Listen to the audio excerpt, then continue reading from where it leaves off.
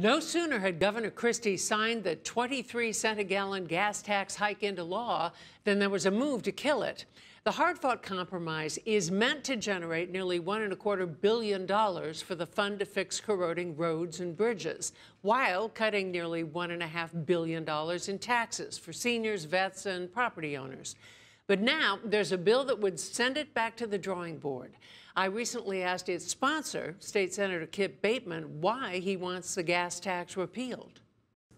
Because I think 23 cents is outrageous. And I've literally heard from thousands of constituents saying that that's going to be over the top for them. It just, average driver, it's $150 a year for one car. If you have several cars, you multiply that out. It's just too much at one time. And, New Jersey is the most expensive state to live in the nation.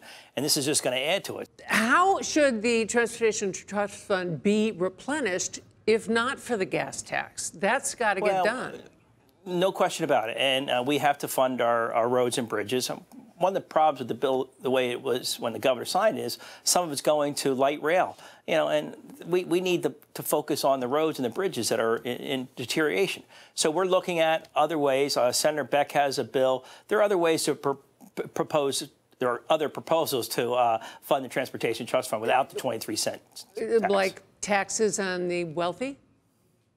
Well, I think that that is certainly at a certain point. I mean, the estate tax provision is good, but we don't have to eliminate it totally. We can make it equal to the federal level, which will get more money in. There are a number of proposals that we should really be focusing on, putting together to try to lessen the blow. Listen, can you be specific? Well, we're working on it right now. I mean, there's been several proposals. Jennifer Beck had a proposal where we lower the cost of the health benefits. Instead of the Platinum plan, we lower it there. We save, I don't know how much money there. And I have some ideas, which I'm speaking with Senator Daugherty about. We're back in Trenton today, first time since the governor signed the bill. So I'm working on some proposals which will be coming forward. Our gas prices right now are the second lowest in the nation. By November 1st, when the 23-cent increase goes into effect, Jersey gas will still be cheaper than in the neighboring states, right? Yeah, not by much. I think we'll be like the third behind, I think, Pennsylvania. New York and Pennsylvania.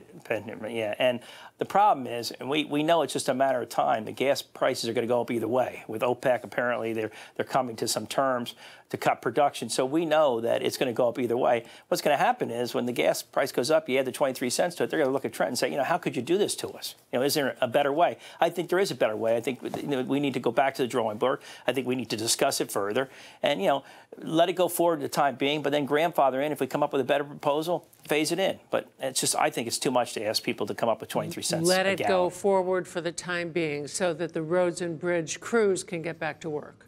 Exactly. Why we're still debating, whether there's a better proposal. Because no question, there's some bridges that have to be done right now, and why the season is still, able for construction. Let's do it. But let's long term. Let's look for a different solution. This was a tough compromise to come up with over a long period of time. Governor Christie said he didn't want to sign any tax increase, but he approved this single one because it was coupled with a phase out of the estate tax, as you said, and a reduction in sales tax.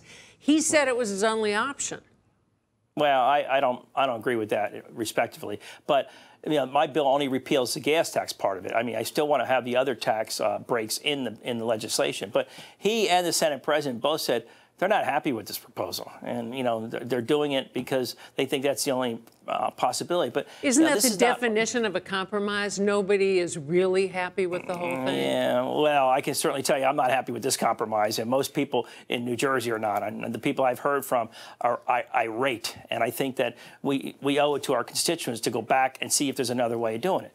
The business groups have said that this compromise law will help the business climate. Will it? Well, there's no question funding for the Transportation Trust Fund will help the economy. No question about it, getting these people back to work. But I don't think that this is the only proposal. I don't think this is the only solution. Let's just say 23 cents to me is outrageous. Handicap this for us. Will your proposal have enough support to get through the legislature and get signed by the governor? Well, I'll be honest with you, it's a long shot. But I also think we owe it to our constituents to explore all possible ways of lowering the tax burden on the highest taxpayers in the country. Senator, we look forward to seeing your proposals, your counter proposals. Thanks for being with us. Thank you for having me.